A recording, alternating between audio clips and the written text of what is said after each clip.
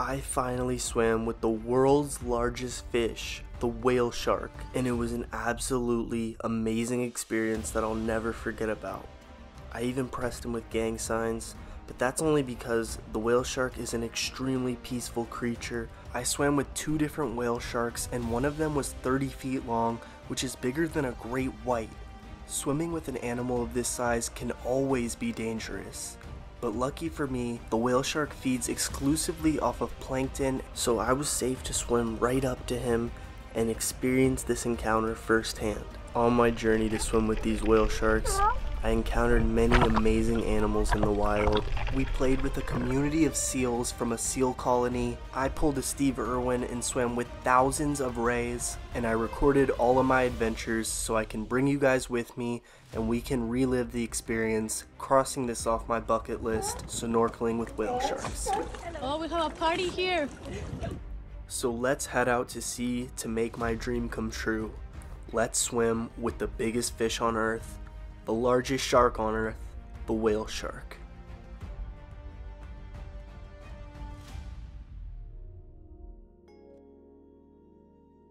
So I booked a beautiful penthouse in La Paz, Mexico, and the weather was perfect to go out and hunt for whale sharks. But before I could even get there, I had to leave my house in California, and that meant it was time to fly on a plane. I don't know why planes make me so paranoid, but whenever I'm about to get on a flight, YouTube just seems to recommend me a bunch of plane crash videos, and then it makes my anxiety even worse. But everything was of course fine, and we made our trip to Cabo San Lucas and then took the 2-hour car drive through rural Mexico to La Paz. We stayed at this penthouse and the views were absolutely amazing. You could see the whole city of La Paz, and you can tell that it's developing over time and it's becoming a much bigger tourist spot, and hopefully we can keep it clean. The good thing is that there was actually people cleaning everywhere, and I really noticed how different that was from Los Angeles, where you have homeless people just like throwing feces in the street. And I'm not kidding, I live in Los Angeles, this does happen. So the day was young, we went and got some lunch. This poke was honestly insane. It was like $5 for an entire fish, and with a good meal in my stomach, it was time to get on the boat and pursue our first adventure. Once we got on the water, we began heading out to sea as fast as we could, on our way to visit the Espiritu Island. Now I kinda just said that retarded. It's called Isla Espiritu, Island of the Spirits, and this is one of the most biodiverse places in all of Mexico.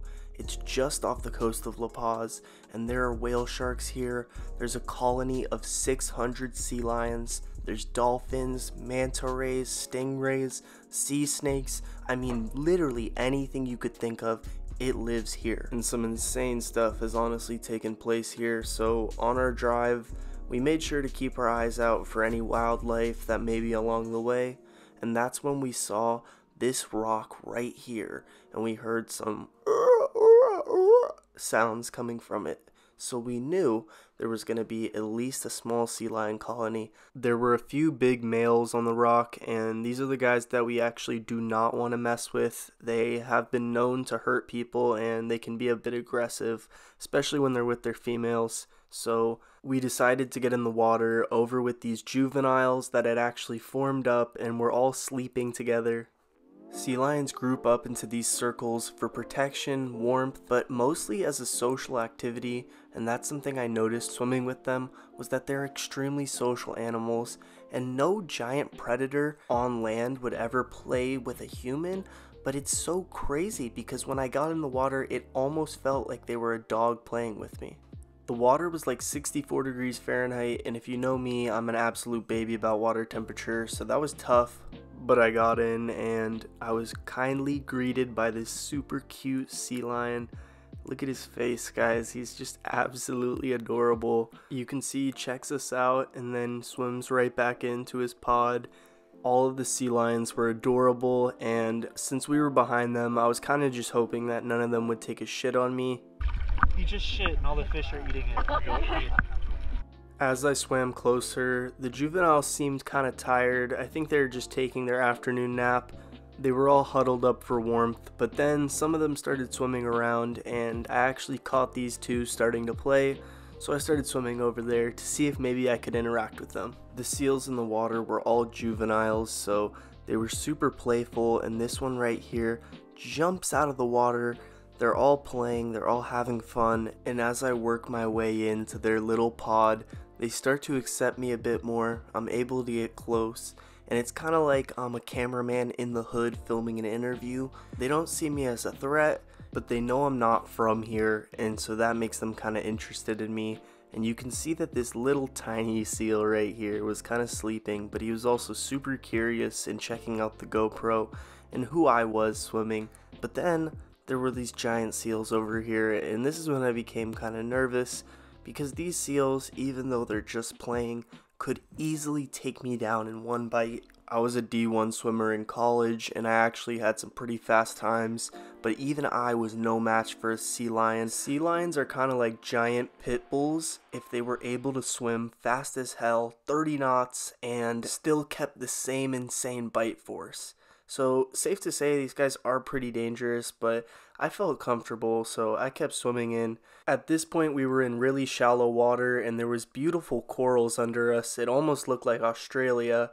It's a shame you can't see it in the GoPro footage from here, but guys, there was an immaculate coral reef, and I was swimming with the giant sea lions. Look at this guy, he's so cute. But at this point, a bunch of other boats had pulled up, and if you know me, you know I really don't like swimming with a bunch of tourists, so we headed back to our boat, and that's when we saw these two cute, adorable sea lions just swimming together. It was almost like they were a couple, and then I was covered in sea lion poop, and it was time to get out.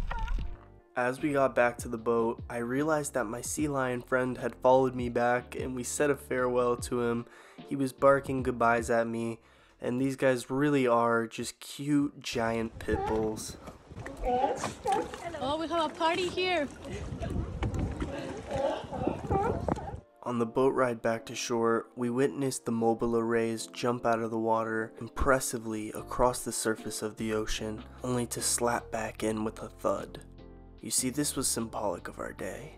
I had just swam with giant mammals in the wild for the first time, but this was not what I was here for. I came with the sole intention of finding the world's largest fish. So for day 2, the objective was clear. Find the whale shark and become the GOAT, or just be another dude that took a picture in front of the La Paz sign. I woke up the next morning, took a look at the beautiful view, and used the hot tub out on the penthouse. We were scheduled to go out on the boat to hunt for whale sharks in about 3 hours, so we took this opportunity to go down and see some of the local sites and get some food. The local sites were kind of strange sculptures, to say the least. There's this sailor boy, Jesus with a shell. I'm not exactly sure what that's about. This humpback whale one was the kind of only normal one. And then right there we have the beautiful whale shark. Wait, actually that's a 20-foot pigeon. Mexico, y'all. I'm the big G. I got my assistant here, he's chilling with me. And today I'm gonna bring you the best snorkeling video on YouTube.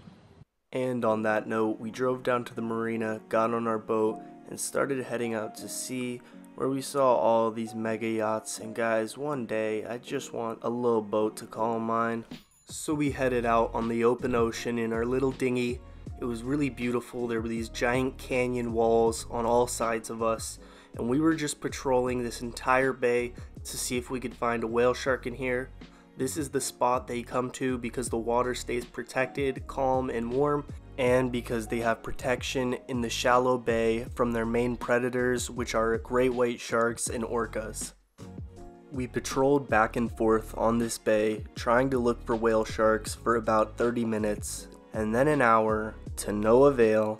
And then when it was about to be an hour and a half, we turned the corner and started driving up here, and all at once we see these dolphins jumping up out of the water. There's a pod of dolphins coming directly at us, and we look to the left and there is a 30-foot whale shark right in the same view. After not seeing anything for almost an hour and a half, we see two amazing animals at once, so we had to pick one, and obviously we chose the whale shark. So we pulled up alongside the whale shark, and he was swimming alongside us, and he actually didn't look like he was swimming that fast. You know, Whale sharks can only swim about 3 miles per hour. That's because they migrate for such a long way. And Michael Phelps swims about 6 miles per hour.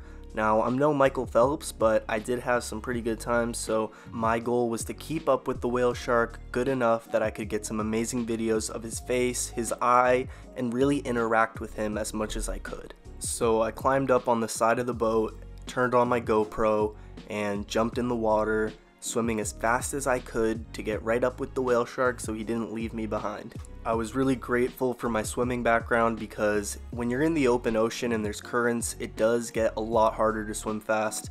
And we were in deep water. I mean, certain people get nervous when the water's this deep. There's actually no reason to. There's honestly a less chance of you seeing something, but we were right on the whale shark, so I kept swimming with him and he dove down a little deeper. I think I may have scared him because I came up so fast. But he was beginning to rise in the water and I was swimming right above a whale shark. That's something not many people can say, and it's sad, but animals like this, they are going extinct in our generation, and I want to take advantage of this, and I think you could tell how happy I was when I was swimming with him. This truly was a dream come true, and this animal is just so majestic. When you're up close swimming with it, it puts it into perspective how small you are compared to certain other animals. And I was keeping up with the whale shark at this point. He wasn't as fast as I thought. Some of the other people that were trying to swim with whale sharks told me that they couldn't keep up, and I think y'all need to just go back to swim lessons. But I wasn't the only one trying to keep up with the whale shark. These fish underneath him are called pilot fish. They swim with whale sharks for miles and travel all across the earth with them, keeping them clean from parasites and in return getting protection from the whale shark. And so as the whale shark grew more comfortable with me swimming along him, he came up to the surface and I was able to get some really beautiful shots of his body, his face, and even his eyes, where you can see right here. They're very small, they're very tiny compared to his body, but those eyes give him a 180-degree view on either side, allowing him to be vigilant of predators coming from afar. The patterns on the whale shark are nothing short of majestic. He has a gray background with white spots and it's almost like a starry night. It's so beautiful, and in person it's even more amazing. This particular whale shark was about the size of an American school bus, and when you stand next to a school bus you feel pretty small. This was a living animal. One strike from his tail could easily destroy me, so that was a concern, but I made sure to keep my distance at least 3 feet away from him, and he seemed to respect us as well. And at this point I felt like the king of the ocean, so I couldn't stop myself. I just had to bang on the whale shark one time. At this point, I must have swam over a mile with this whale shark. We had been following him for such a long time that we actually ran into a second whale shark that was a little bit smaller, and these guys were peacefully coasting about the surface of the ocean, eating plankton and other microscopic organisms by sucking in as much water as possible and filter feeding out the good stuff. And remember how I said I hate sharing the water with tourists? Well, a few tourists had realized that we were swimming with whale sharks and they wanted to see themselves. No problem. I mean, if they're respectful to the whale shark, none of us own the ocean and we all deserve to experience the wonders. The problem came when this guy was not agile or fast enough to move out of the way, but he had swam directly in front of a 20-foot whale shark, blocking his view and almost getting eaten. You see, these are the tourists I don't like. The people that get right up to a giant wild animal and don't respect it at all. They just want to get a photo for Instagram or look cool in front of their significant other, but they end up just looking like an idiot when they get caught on camera, looking like they're harassing an already endangered animal that needs to eat, that needs to reproduce. And this is when we get into controversial territory, because we all want to be able to use the wonderful beauties of the ocean and nature, and no one deserves to regulate that and stop other people from using it. But the problem is that the whale shark population is already down 50% in the last 75 years, and humans cannot continue to be dumb and irresponsible with nature, or we're gonna lose these amazing animals forever. Almost 500 of these animals congregate off Mexico to breed and give birth, and especially when we're talking about breeding grounds, these animals do not need stupid tourists getting in their way and kicking them in the face. So what is the right thing to do about it? Well, the unfortunate truth is that there's no easy solution. Whale sharks' endangerment has only been taken seriously since 2003, and before this there were literally fisheries dedicated to just killing whale sharks. But overfishing wasn't actually the problem that caused this decline. Neither were the stupid tourists, actually. You see, this problem was caused from gross negligence by governments all around the world. Recently, the Global Shark Movement Project tracked almost 350 whales and found out the actual cause of their deaths. They found out that in major shipping lanes that cargo vessels go through, 25% of the whale sharks, a fourth of them, were killed. Because whale sharks migrate across the world, that means that probably 25% of their population is being killed off every year, and we wonder why they can't grow back. Not to mention that the size of these shipping vessels takes up 92% of the area that whale sharks swim in. That means that if a shipping vessel and a whale shark share the same space, that whale shark has a 92% chance of dying and an 8% chance of not hitting the boat. This is why we often see whale sharks with gashed up backs and scrapes all over them.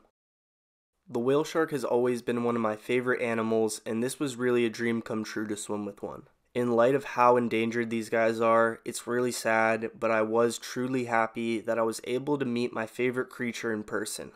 And with that, my La Paz vacation was a success. I said a farewell to my whale shark friend, and I hope you guys are happy that I got to experience one of my favorite things that I've ever done. And to finish off this episode, I wanted to read a little something that I made for my whale shark friend.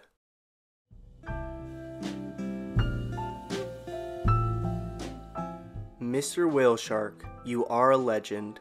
One day you'll be with your brothers, up in heaven. But hopefully not by a cargo vessel. Swimming with you was very special.